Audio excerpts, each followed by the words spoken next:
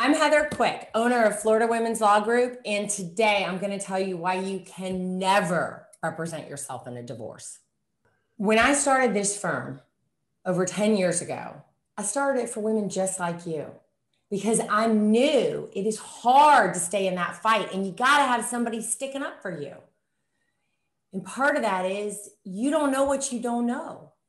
If you're out there on your own, you're going to miss at least 50% of what should be in your order.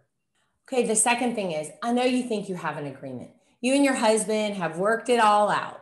Well, I just told you, you've left out 50% of what needs to be in there. And the worst thing is, if it's final, the majority of it I can't fix. And let me tell you, as an attorney, I'm here to solve your problems. Like that is one of the worst conversations I ever have with clients is when you bring this to me, this mess of a divorce you did, and I have to tell you, I can't fix it. And another reason I don't want you representing yourself is despite the fact you think, oh, this is going to be cheap and fast, it is going to be the exact opposite. If you don't do it right from the beginning, it's going to take twice as long and cost twice as much for us to come in and fix what you've messed up, and you've lost months of your life, maybe years at that point. If you've been watching my videos for a while, you're going to notice my tone's a little different here today.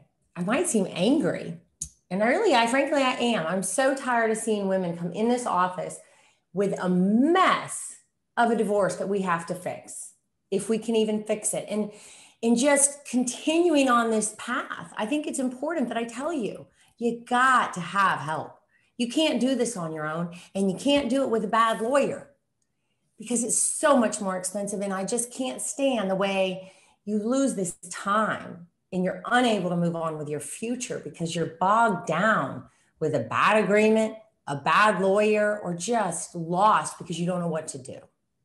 All right, now I'm not angry at you. And I'm going to take a deep breath, and I'm here for you.